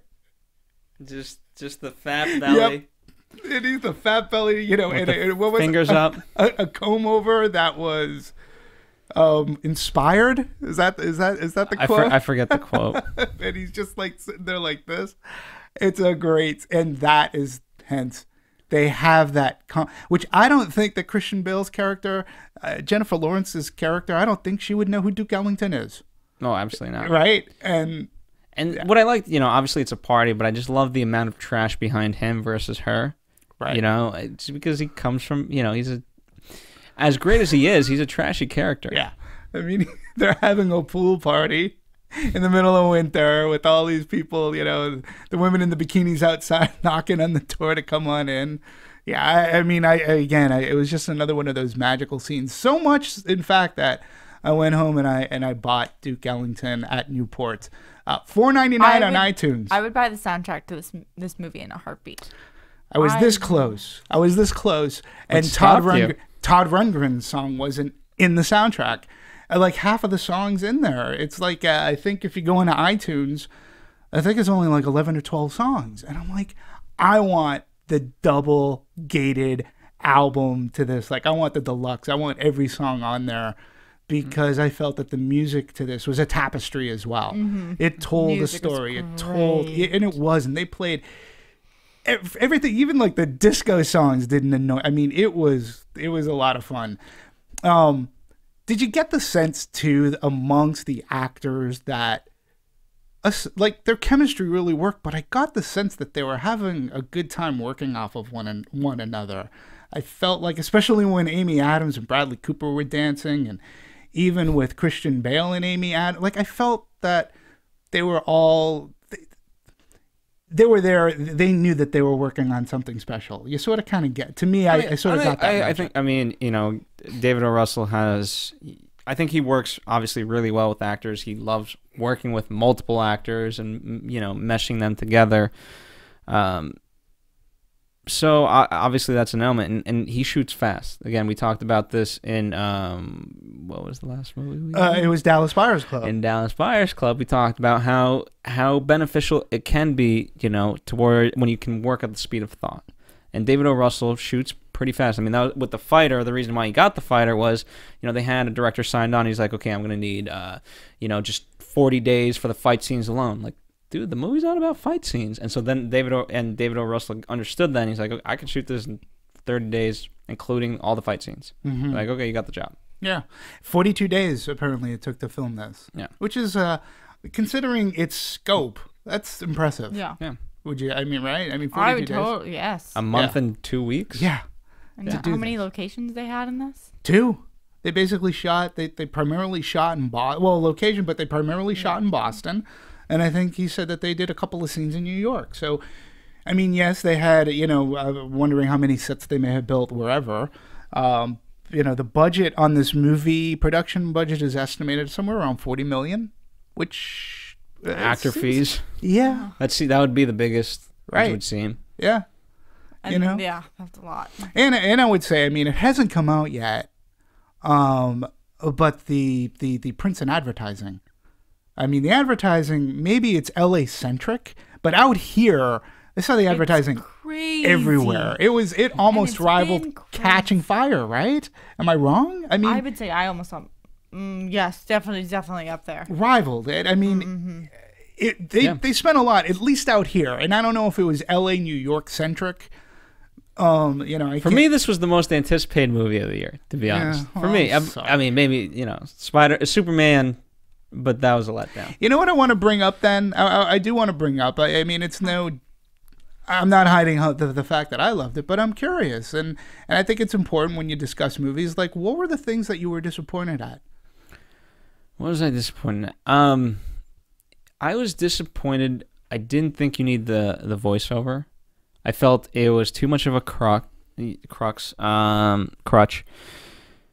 And he's not, you know what I mean? Knowing what he can do, he's built himself up, David O. Russell, to such a high standard. And the way he tells stories, I think it was slightly a rush job, given that, he rewrote the script and things like that. And he just had to get it done. And so he, sometimes as a filmmaker, you reuse techniques that work. Mm-hmm. And you go to that well. Sometimes it's great, but again, just like in storytelling, what's a cliche? A cliche is something that works. Well, the only problem with it is audiences are bored of that and they don't want to see it again. And that's in terms of the con, it wasn't as while the editing was great in terms of pacing of a con movie, especially towards the end, you got to go a little bit faster. Okay, just a little bit, and that wasn't there. Was that it, or I don't not specific? It just there was just something intangible that didn't resonate with me that I wish had. And again, it's not the fault of. I think it just came down to a little bit of the script. Yeah, a little bit of the script is And by a little bit of the script, I ask because I think that. And I want your opinion as well, because I think this is what makes talking about movies, this is what I love about it, that we can have a different opinion. I think what this show does best and better than anybody else is that we back up what we say, that we have experience in this. And we're not just hating to hate, and there's something educated behind it because of our fandom. True so that. when you say about like the script, so what did you think? Like, was it outside of like the overvoice? Was it plot points? Was it dialogue? I think if you had just, I was told too many things, and had you just let it play out, because we've like even in Lock, Stock, and Barrel and Lock, Stock, Barrel and Two Smoke. What is it? Lock, Stock, and Two Smoking Barrels. That's it. We get a voiceover right at the beginning, but then it just you're in and it plays out. It felt like 15 minutes. Just to tell the story. I didn't need a huge backstory. They fell in love. They're con artists. Let's go. Okay. But it took too long for me to get there. Partly, I also think that this was the first movie out of, if you want to call it the trilogy, that I was eagerly anticipating. The advertising just, Marissa, who's joined us on other shows, Marissa Serafini, to her point, with the trailers initially, she was like, I understand it's a con movie, but I have no idea what it's about. I personally loved those advertisements because going into it, I was like, I'm in. It's a con movie. I don't know what the heck's going to happen, but great cast. Yeah. Let's do it. And the music, to your point earlier. Exactly. Yeah. And whereas the other ones, were kind of recommendations. I wasn't, I was planning on seeing them, but I wasn't as eagerly awaiting them. And so, when the time came, I was like, okay, these are great movies. And you know what? I'm glad I saw it. And I'm glad I saw this one. but it was built up in the biggest way for me, and it's not that it disappointed, but it just didn't fully live up to what it could have. And I think there is a danger to that. You know, sometimes obviously many things can be overhyped, like Absolutely. Man of Steel. No, I mean absolutely. We never did our Man of Steel thing, and Because that would be a complete. Why is this movie just but that's terrible? okay. But that's okay. But we'll get back to Man of Steel. But I mean, you're because you liked it a little bit more. I said it was a good movie. But you didn't like it as much as me. It's a good movie. It's Right. not to me, it's not a great movie. It has some great acting and some great moments. To me, it definitely slowed down at parts where it did get really slow. Also, it's a thought, and it comes from just a feeling that you get towards the movie and how absorbed you get. I can get absorbed by a movie very easily. Like my whole life disappears. I'm in the movie and that's all I'm thinking about. Right. And then like randomly someone will start cracking up and I'll be like, "What? There's other people here?" That didn't happen to me as much in this movie. I was very aware of everyone around me, of the audience, of how the audience was reacting. I was very aware of, oh, this is Jennifer Lawrence here. Like, let's and maybe that's because it got slow, so I got distracted.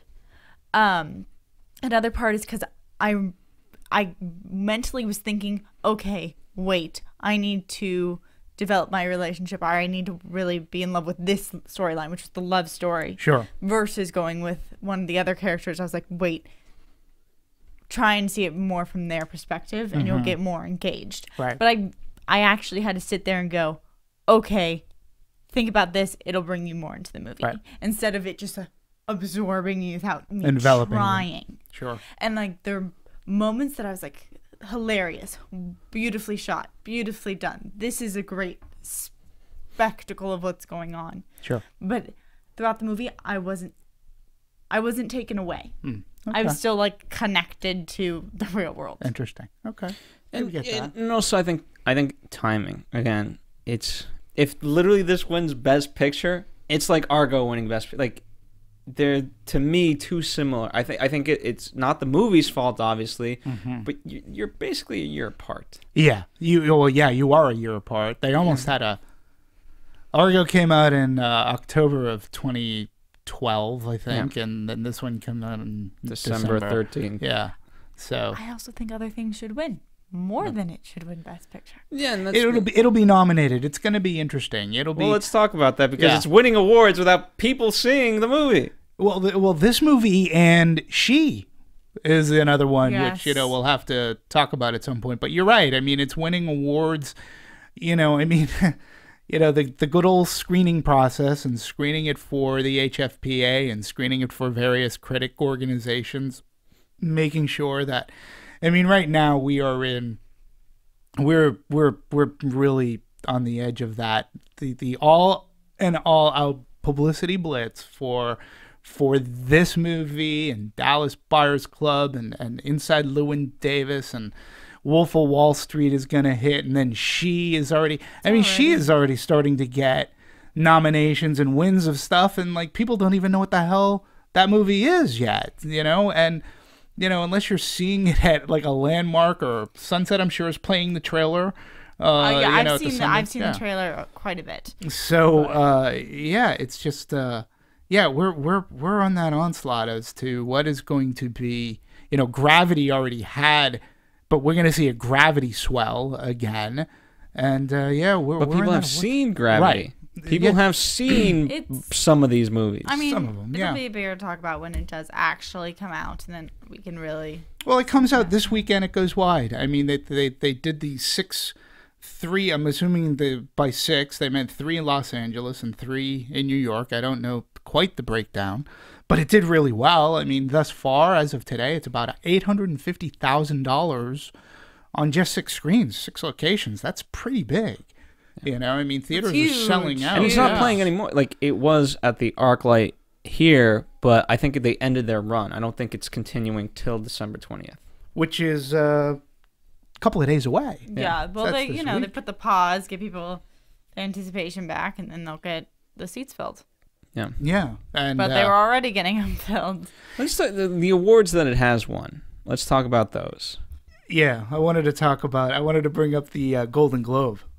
Okay, let's talk about that one then. Okay, because it's not an award yet. It was a nomination for the Golden Globe, and it got it under the category of Best Comedy Musical. And even David O. Russell has said, Silver Linings Playbook Was way funnier. But it got drama. Yeah. I would say that this movie was more of a musical than a comedy. I mean, that's what it's funny that you say that, because I was like going, are they saying it's a musical because of the great soundtrack, or it was funny. I would say it's drama, musical, comedy. What else is in that category? Were they just dry for musicals and comedies? No, but that's where else we No, have. I mean- that's where else we have. Oh goodness, what did we? Is it Nebraska? Nebraska's in the comedy musical comedy too, as well. I believe. Yeah, let's look up Golden Globe nominations, shall we? Basically, we had a bunch of really good dramas, and they decided that we needed to level out some playing field or something. Yeah, I think that the HFPA was having a hard time. I think they had a lot of movies that they wanted to nominate. And they had to be like, And since they have the People's Choice Awards of categories to go through, I think that they just stuck things into. well, it's like if you're taking Captain Phillips and you're putting it Definitely next to comedy. American Hustle. Oh yeah, it was an Definitely E-slapper. You take Captain Phillips and you put it up against Nebraska, and you say, okay, which one's the drama? Everyone's gonna say Captain Phillips. You put Captain Phillips in American Hustle. Everyone's gonna say Captain Phillips. You put Right. American Hustle in Nebraska, and you ask people, okay, which one's the comedy and which one's the drama? I think people are gonna say, well, they're both dramas. Okay, Does that make sense? The problem is you're not supposed to compare. It's right. There's a big argument. A lot of film critics are saying, this movie's not this particular, but just the phrase, right? It's the most unique movie since blah blah blah. Like Right. no, unique is a state of being. It's either unique or not unique. I agree. This is Just one like of- a movie. This is No. one of Phil's pet peeves. no, guys. but I agree with just him. like a movie is a comedy or a drama. Yeah. In comparison to Breaking Bad, even though it's a TV show, is this a comedy? Well, yeah. Well, actually, you could argue Breaking Bad's more of a Would comedy. you say it's comedic? But then It has again, comedic elements. but this from this is born the gross squishing together of words. So instead of comedy or a drama, you call it a dramedy. Yeah. And it's like, I hate that. So, but I do best motion picture musical or comedy. The nominations are American Hustle. Give me a Her, drum roll on the last one. Inside Llewyn Davis, Nebraska, and Reza? Drum roll? Drum roll? Hold on. I'm looking at the Golden Globe. Why you like? Do your job! Are we still Okay. waiting? It is The Wolf of Wall Street. Thank you. Ah, it's a little bit late on that. Our timing is not so great. We'll work on it.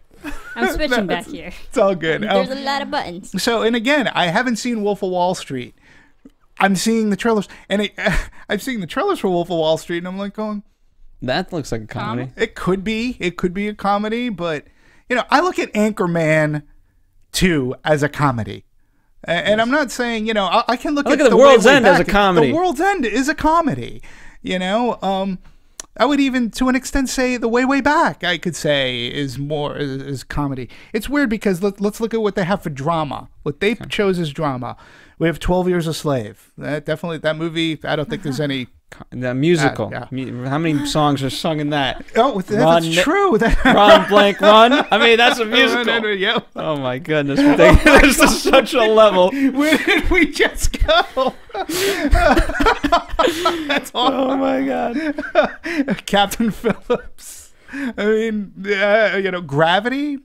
Okay.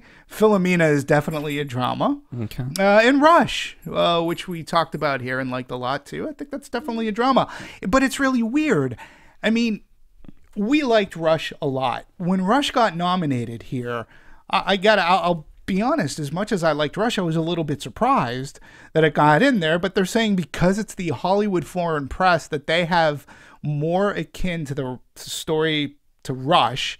than we would here as Americans, and they're saying they gave it to him because, they're the Hollywood Foreign Press. They understand the Formula One racing. I don't know. It was weird. I mean, I do. To me, it does stick out a little bit in the nominations, but I really loved Rush. Yeah. And it's like when I look at what I'm going to buy, not that what I want to buy should win, I'm like, I really want to see Rush again. I will watch that movie multiple times. Yeah, it was a good movie. And I don't know. It's like part of me is kind of happy that it made it into that list, even though it does stick out as something different compared to the rest. I'm glad. Yeah, I agree. I mean, I'm glad that it got recognition because we here certainly recognize that movie as being a very good movie. And, it sort of kind of lends credence to what we say, or what we're talking about. If somebody, we do try. But again, I just think that it's really weird that both American Hustle, I was like, I didn't know that was a comedy and or a musical. Her, I haven't seen, but the trailers don't look like it's a knee slapper. Inside Llewyn Davis, yes, they can say it's a musical, but it's definitely not a comedy. It's about music. I think that American Hustle and Inside Llewyn Davis are just in the musical category, and they just don't know. Perhaps, but what about Nebraska? I mean, I don't say that is. I don't know. Very much a that comedy. one I really can't figure out for you. Well, I think they're gonna pick up a lot of. I think in terms of acting, a lot of nominations headed their way, Yeah, I think so. And they've already won. I mean, Jennifer Lawrence is being honored for various things already. Let me just double check the facts on what she's winning. What'd she win? Keep talking, and I'll tell you. Did she get the national broadcast NBA or NB? NBR. Let me bring up. Do I need to be Googling this right now? I'm gonna Google it. You guys talk about. But Jennifer Lawrence did get nominated for a Golden Globe for Best Supporting Actress for this movie. Yeah. There you go. Who's she up against? She's up against Sally Hawkins from Blue Jasmine, Lupita Nyong'o. Yep, from 12 Years. 12 Years Slave, Julia Roberts from August Osage Oh, County, talk about the and controversy.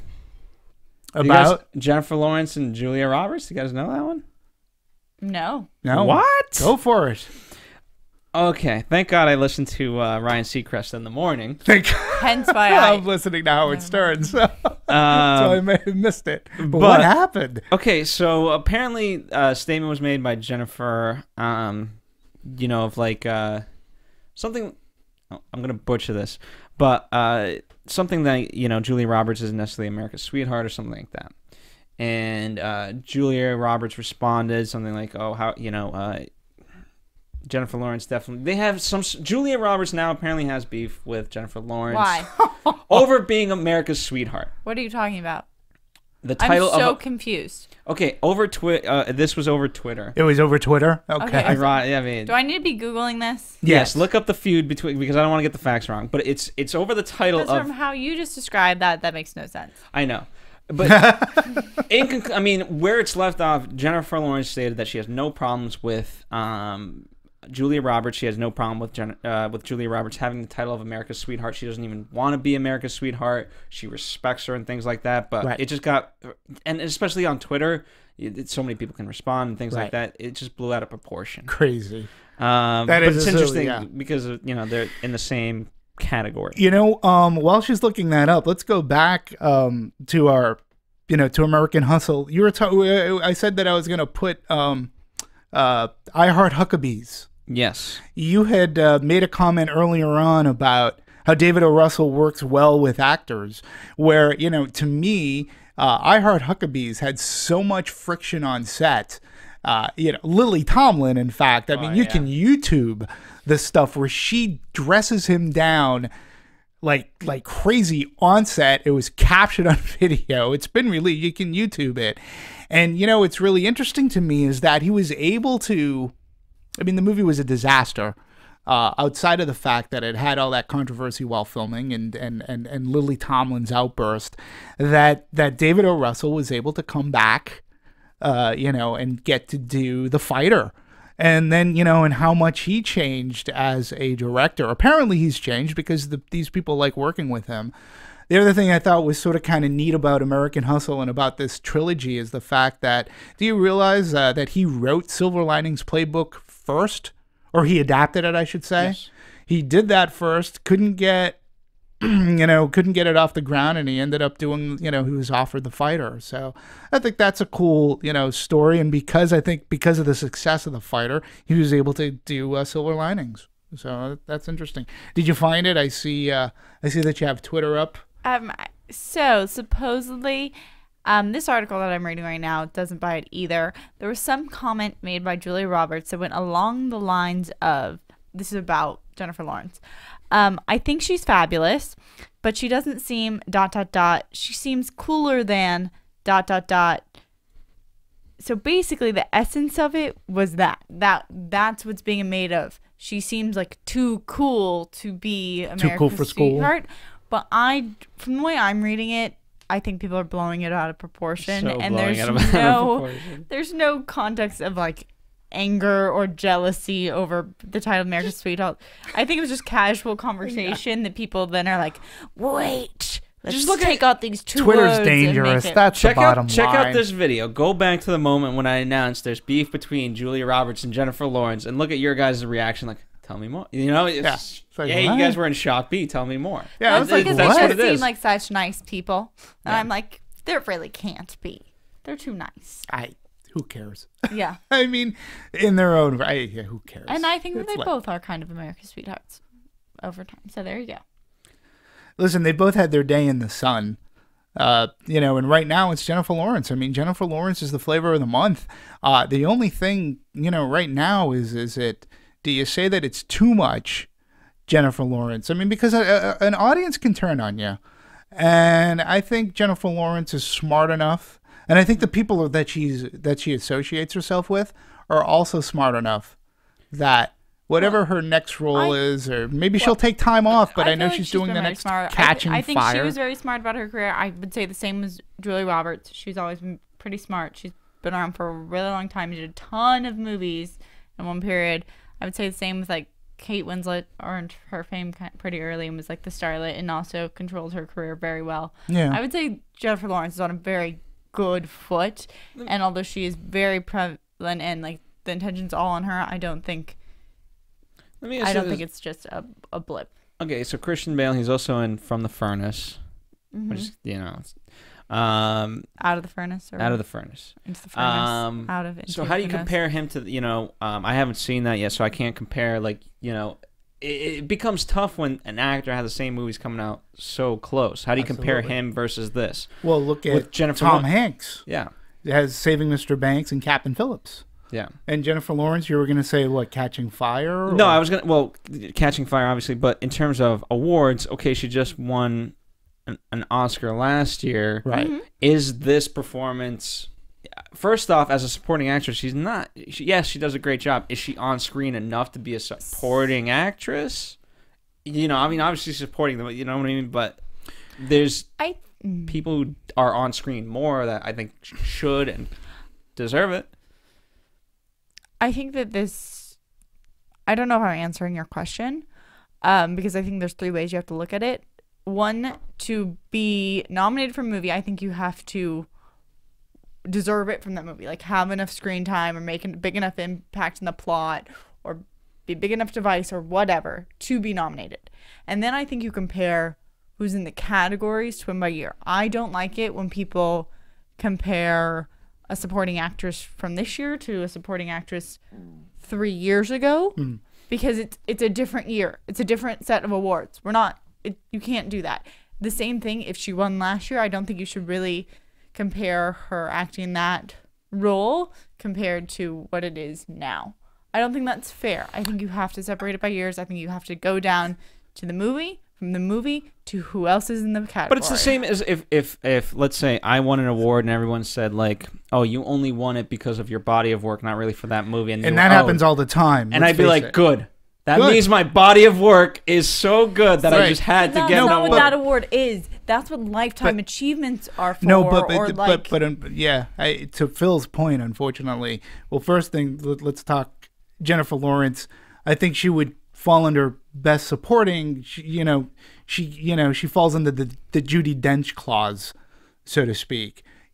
Personally, I thought that her presence in the movie, while she may not have had the same screen time as, say, Amy Adams, her presence was ever felt throughout a lot of that movie. In various scenes that we talked about here, whether it's Singing Live and Let Die, or whether it's the scene with the microwave, or the scene at the casino with the mobsters, I think her presence was great and felt throughout. I agree with your point 100% in that, yeah, I do believe that, it should be nominated for that year. But then, to Phil's point, the Academy Award has a history of doing things like that. Like, for example, Russell Crowe's a great example. He won for Gladiator. I'm not taking anything away from Gladiator. It was fantastic. But the year before, I believe he was up for like Inside Man. And they didn't give it to the, so it's almost like sometimes people say, well, he got this award because of his performance there. And they do it for movies all the time, like Lord of the Rings. And it's annoying, but it is. It creates a cycle. It's like, oh, but we had to give it to this person when we should have given it to that person. So now in 3 years, when he's up for something else, we're gonna give it to them, even though this person, like, it's a body politic. It's a body politic that votes. Then have a 10-year special of the Academy Awards where you have the All-Stars. Well, I can go into what I feel that the Academy should do, to garner fresh blood. But here's the thing. I mean, when we look at The Return of the King, okay, that won Best Picture. That won 11. It won yeah, and it won right. And here's the deal. It didn't win it for Return of the King. It won it for the entire trilogy because each of those movies were nominated for Best Picture. In every year that those movies, like the Fellowship, Two Towers, Return of the King, he didn't get it for anything. And it was almost like, well, he made this great body of work. We're going to give it to him for Return of the King.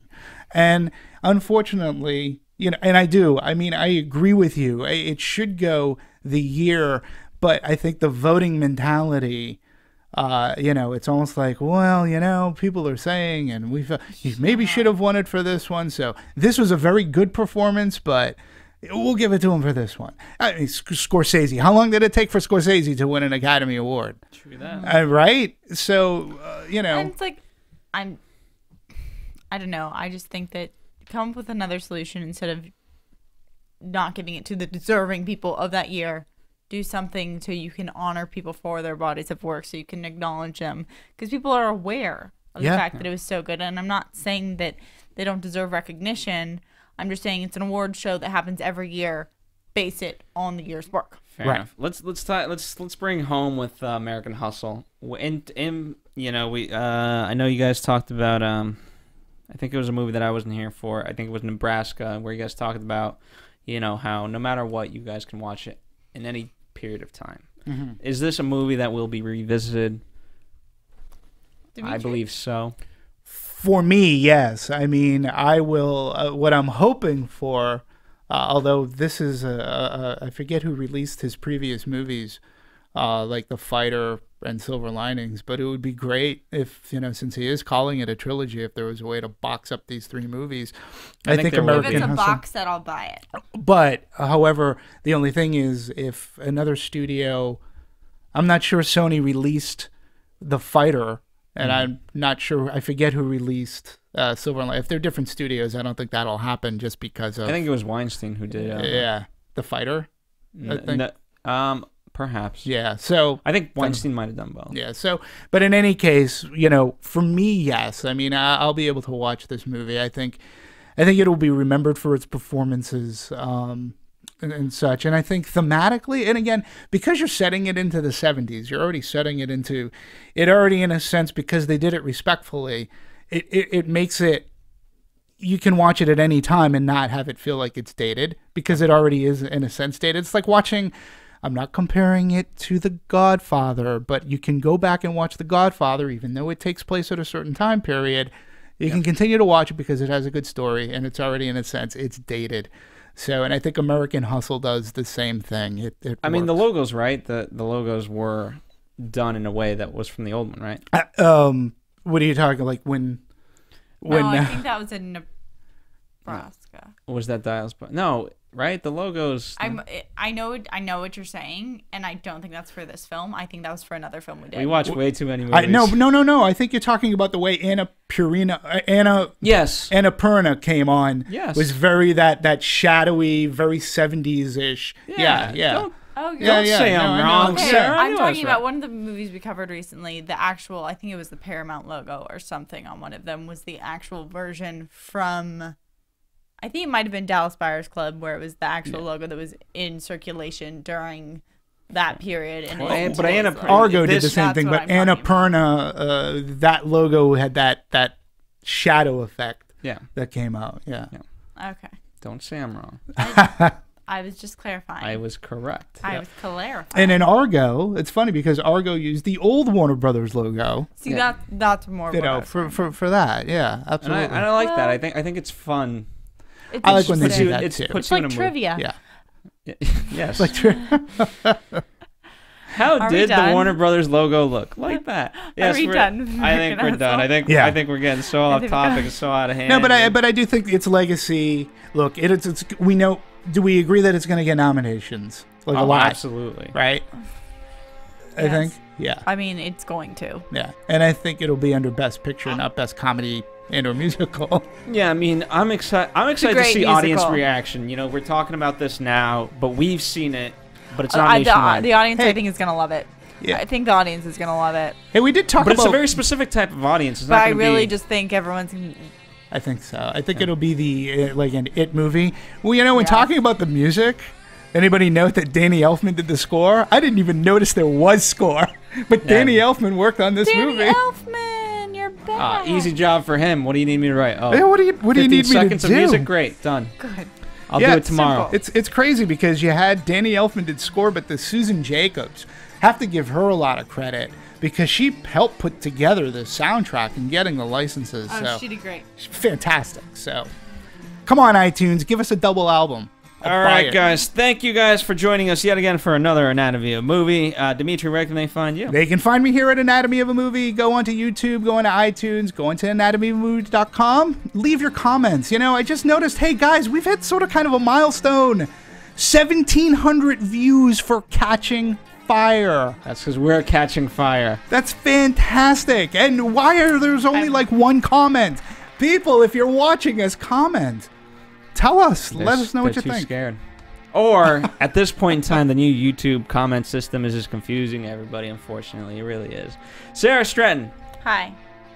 find her in a movie is coming soon because she is a great actress. And of course, follow us at Movie Anatomy on Twitter, anatomyofmovie.com, facebook.com/anatomyofmovie. We'll see you here for The Hobbit. We've got Lone Survivor coming up. We've got Saving Mr. Banks, Wolf of Wall Street, and a slew of others coming up in 2014. We got to be doing our top 10s, right? And we have to be talking about nominations. There's Okay, so guys. much We got so exciting much things. All right. All right, we got to reel it in. Sorry. And that'll be next episode. See you guys then. Bye.